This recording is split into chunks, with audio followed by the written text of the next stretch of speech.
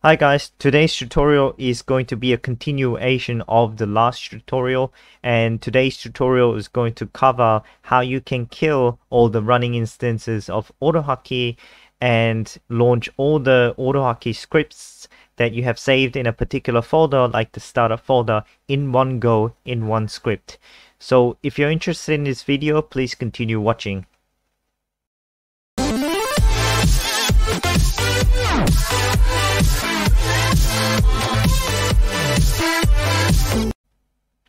Hello guys, welcome back.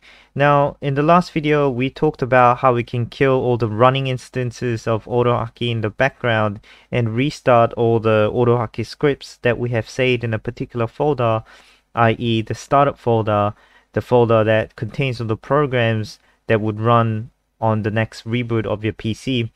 Now we've written this script, the first script here, and we expected that this would work because the first command would kill all the running instances of AutoHotkey, and then the command lines starting from line 3 will restart all the scripts that we have saved in the startup folder. But unfortunately that didn't work because the first command actually killed, as it was running, its own script.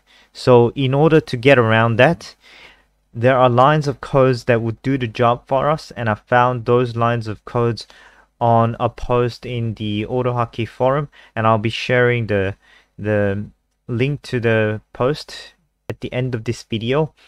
And from that post are these lines of codes. Now they look very complicated, and frankly speaking I don't really understand them inside out. I do have a vague clue about what these lines of codes are doing, and what this does is, I think it gets the process ID of the instance that is going to launch upon me launching this script, and store that value inside the PID variable.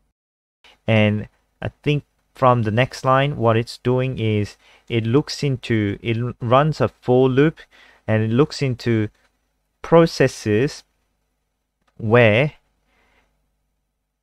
this appears to be some sort of a SQL query, and you can tell from this equal sign it's just going to select everything that has a process name of AutoHotkey.exe, and process ID is not this variable.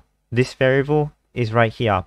So by putting in a query like this, I'm guessing what it is doing is it's doing a for loop excluding the current instance of the script running in order to close out the process that are selected through the for loop, excluding the current instance of the AutoHotkey script running. So in order to utilize these lines of code, what we're going to do is we're going to move this up here, and then first thing what I'm going to do is I'm going to kill all the instances of AutoHotkey. So let me just put a comment, bulk comment, for everything else other than the first line, and hit save. And if I run this script, then it's going to kill all the AutoHotkey scripts running in the background. So to show you that my script 2 and 3 are not running, I'm just going to type out one of the hot strings, and I can see that this doesn't work. Now that all my scripts are closed, let me comment this out and uncomment all of this. Actually, let me comment all of this out, and then just run these lines of commands. Now hit save and run that, and that should have run my script 2 and 3. So this time if I type down on my way, the hot string will be reproduced. And if I commented these ones and uncommented the lines of codes that are going to close all the instances of AutoHotkey except for this one, I hit save and run the script. That should have closed the script 2 and 3.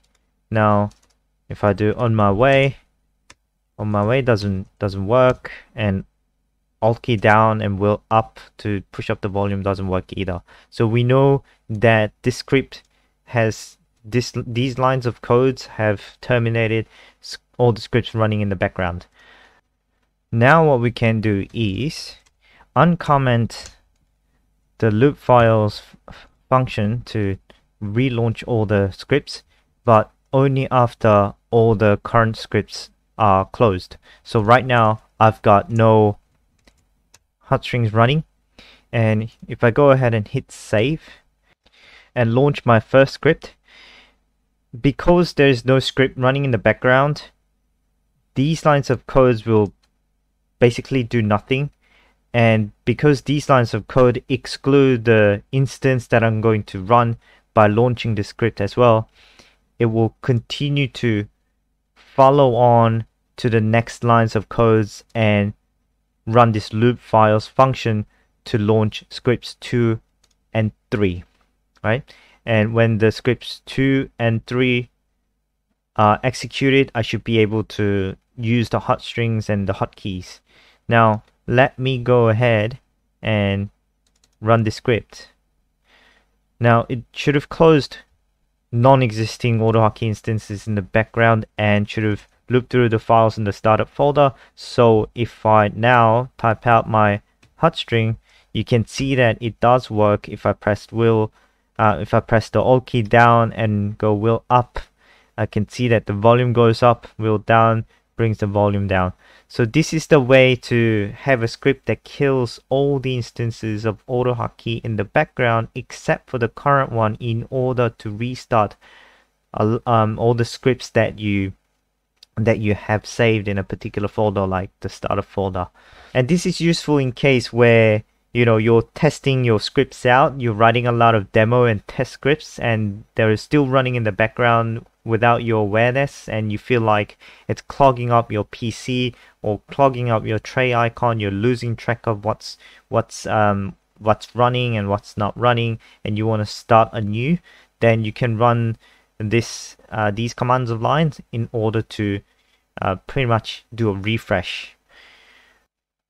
Alright, so this is pretty much it for today's tutorial, and there's actually another way that I found within the same post where I got those lines of codes up there to close the AutoHotkey scripts out, and these will achieve the same result, but I'm not going to test it out because it just does the same thing. And you can use that if you want to.